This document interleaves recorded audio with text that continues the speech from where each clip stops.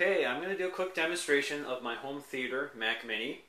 It's about 1 month old and it's a custom build. It has a 2.26 gigahertz Intel Core 2 Duo with 4 gigs of RAM and the standard 120 gigabyte hard drive.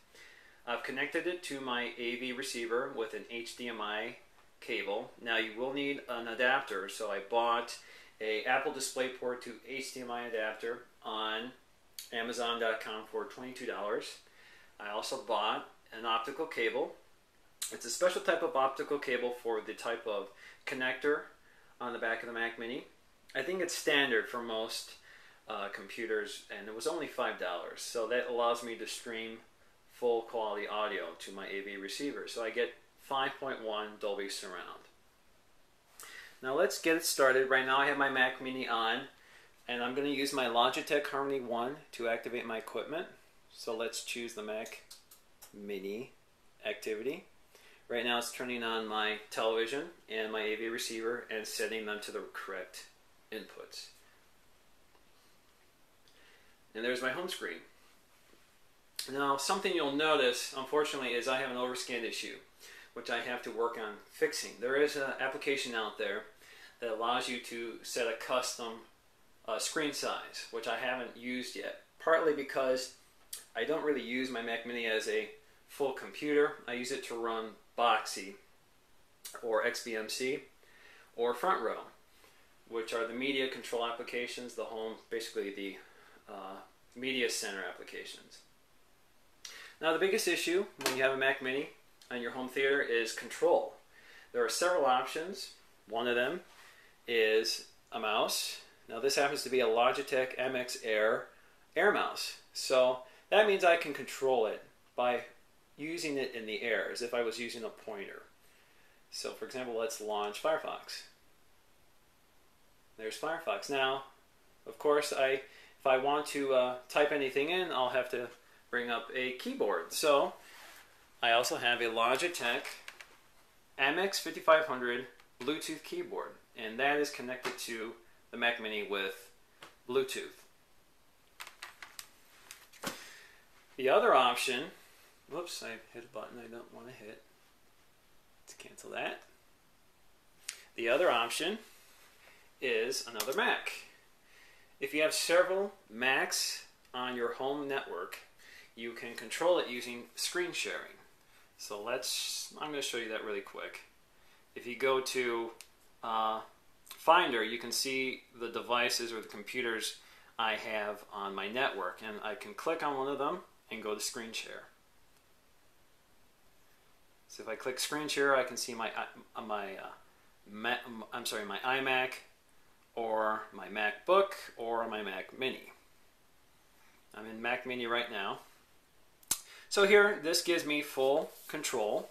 I have a keyboard, I have a mouse pad, and of course I have a screen which I can see better than the big screen, because at a distance, unfortunately, it's still pretty hard to see the text unless you zoom up, which you can do as well. But of course, this is kind of hard to use as a remote controller. This is kind of a big remote controller. So although I do like using this the best, it's probably not something I would recommend for everybody. The other option, which I think is the best one, is AirMouse. Now AirMouse is a remote that works on your Wi-Fi, your local Wi-Fi connection. It's an application that you can buy on iTunes at the App Store for $6. All you'll have to do is install the AirMouse server on whatever device you're controlling. So I have this on several Macs, and I can control it simply by bringing up this app, and it connects automatically. So this gives me not only a trackpad, but a multi-touch trackpad. So while I don't have a screen big enough to scroll, but let's bring up Amazon.com. So here I can scroll. And of course, I'm not going to demonstrate the app in great detail, but you can see there's a lot of neat features. And one of the things it does is have a keyboard. So let's go to, in order to bring up the keyboard, you shake it. So let's go to Google and let's do a search. Let's type in Apple.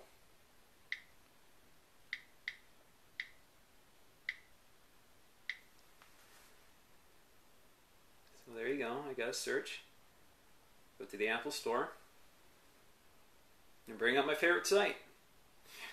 And the other thing is you can use this just like an MX Air, an Air mouse, by clicking this button up here. And now if I hold that down, I can use this in the air. So let's go to the iPod Touch. And the great thing about this, unlike the MX Air, when I lift my finger off, it doesn't continue moving. So therefore I can put it down without the cursor going all over the place. And that's very useful. But unfortunately it does not work as well in the Air as the MX Air. So I generally don't use it, but it is a neat feature to use. It would probably be best if you're using it for Presenter or Keynote or PowerPoint. All right. Okay, that's the Air mouse. Okay, now in order to control the content of your home theater, you'll want to run some sort of software. And what I've chosen to do is use Boxee, which is a very nice piece of software that allows you not only to connect to your home network, if you have content on another computer, particularly all my content is on the iMac. That's why I don't need a big hard drive for my Mac Mini, because I simply stream it over my network from my iMac. So if I bring up Boxee, you'll see my name.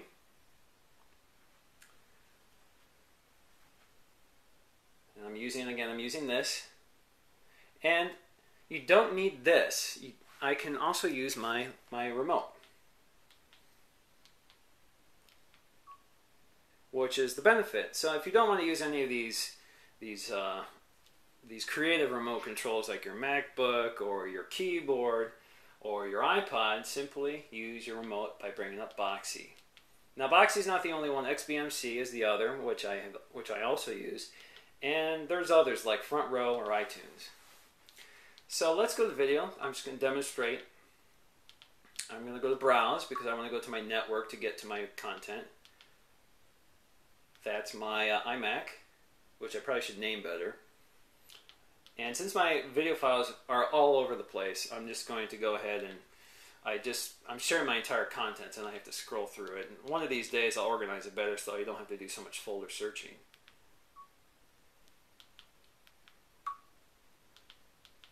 So let's see. Let's go to Helvetica, a movie recommended to me by a good friend of mine. So right now it's buffering.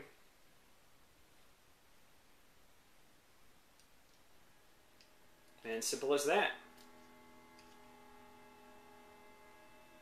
Now I can also put a DVD into my iMac and stream it from there, or I can put a DVD right into the Mac Mini.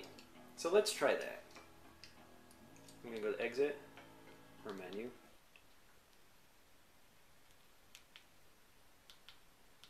And of course, Boxee has some other benefits like streaming online content, which is why I use it over a lot of the other services like XBMC.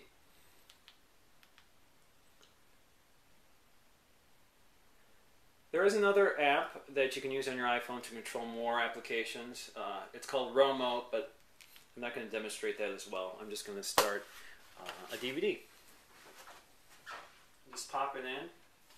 This is Caprica, the Battlestar Galactica spinoff. So let's see if that comes up as easily as I hope it does. It should bring up DVD player.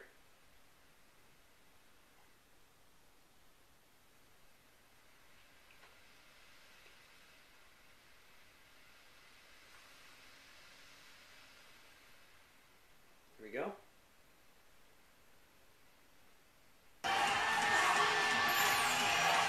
That's where I last left off. It's pretty clever. And of course I can skip ahead just like any DVD player. I can go to Menu. Sorry. Unfortunately, Menu brought up Front Row. So that's Front Row. That's not what I wanted to do, but... So there's some obstacles to using that, to using a remote control. But let's see if I can go. If I use Front Row instead of a DVD player, this should allow me to be able to use this fully.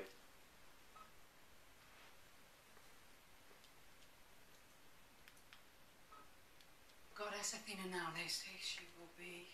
So yeah, that's a DVD. How does it depend?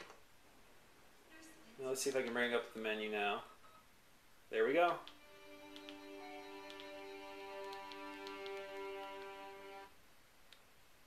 Of course, it works very fast.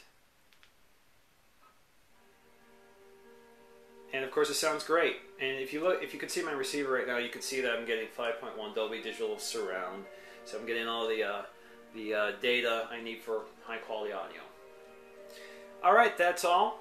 Thanks for watching. And if you have any requests or would like to see other software used, let me know. I'll be happy to demonstrate. Until then, thanks for watching.